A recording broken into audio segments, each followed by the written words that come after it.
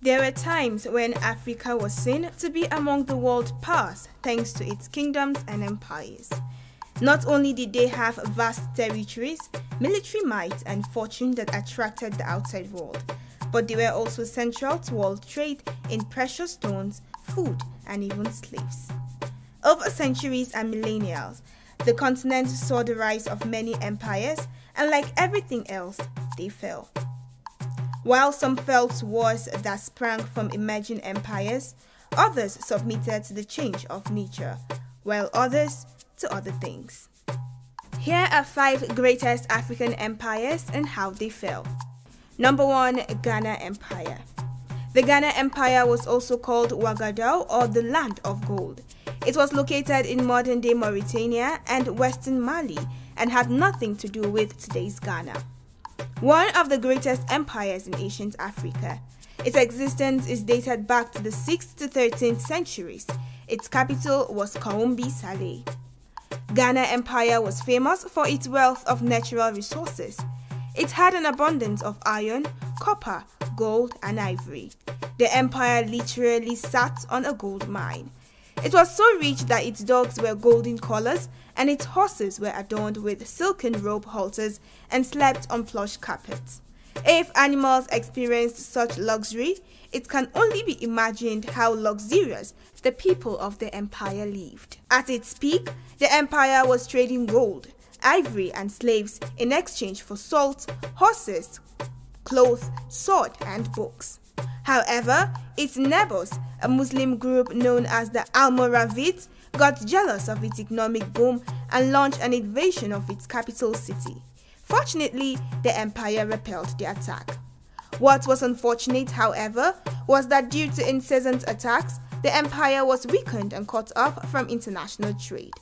In 1240 CE, the Great Ghana Empire was absorbed into Mali, which soon became a great empire. Number 2. Mali Empire. The Mali Empire of West Africa was founded by Sundiata Keita, also known as the Lion King. It was among the largest empires ever to spring. It spanned from the Atlantic coast to the central parts of the Sahara Desert. In today's world, the empire once occupied Senegal, Mauritania, Mali, Ghana, Ivory Coast, Guinea, Guinea-Bissau, Western Niger, Burkina Faso, and the Gambia. Its capital city was Niamey, and the empire's commercial powers were located in active centers like Dijon, Timbuktu, and Gao. The empire united other smaller kingdoms, including the Malinke kingdoms near the upper Niger River. It expanded its territories and influence for over 4 centuries. The Mali Empire was popular for its abundance of gold and salt deposits, which helped the empire to grow its economy. One of its greatest leaders was Mansa Musa I, who expanded the territory and caused the empire to flourish greatly. Arguably, the fall of the Mali Empire was caused by its overwhelming greatness. It grew to a point that it became too hard to manage, and so, following the death of King Mansa Musa, the empire's influence declined in Africa. Songhai Empire conquered most parts of the Mali Empire, and by the 17th century, it was occupied by the Moroccan Empire. Number 3. Dahomey Empire. The Dahomey Empire is a kingdom in West Africa that flourished in the 17th and 18th centuries. It is located in present-day Benin. Dahomey became famous for the role it played during the transatlantic slave trade. It was also recognized for its brave female soldiers called the Agojie. They are one of the few all-female armies documented in modern history. The Agojie was named Amazons by the Europeans. Dahomey's army would go to war with neighboring villages and take the inhabitants as slaves, which they later sold to the Europeans in exchange for weapons. After about 1840, the empire transited from the slave trade to exporting palm oil. Instead of selling their slaves, they were kept and made to work on palm plantations. However, palm oil was less lucrative, which caused the economy to decline, leading to its fall. In 1892, a French expedition defeated Dahomey and established its protectorate there. Subsequently, it was absorbed into the French colony of Dahomey and its capital became Porto Novo. Number 4. The Songhai Empire. The Songhai Empire was the largest of the major pre-colonial empires of West Africa. It expanded to modern-day Gambia, Senegal, northwest Nigeria, and central Niger. Its capital was Gao. The empire prospered due to its trade policies and its sophisticated bureaucratic system. In the 16th century, under the rulership of King Mohammed I Askia, the Songhai Empire reached its economic boom. The king captured new territories and forged an alliance with Egypt's Muslim caliph and established numerous Islamic schools.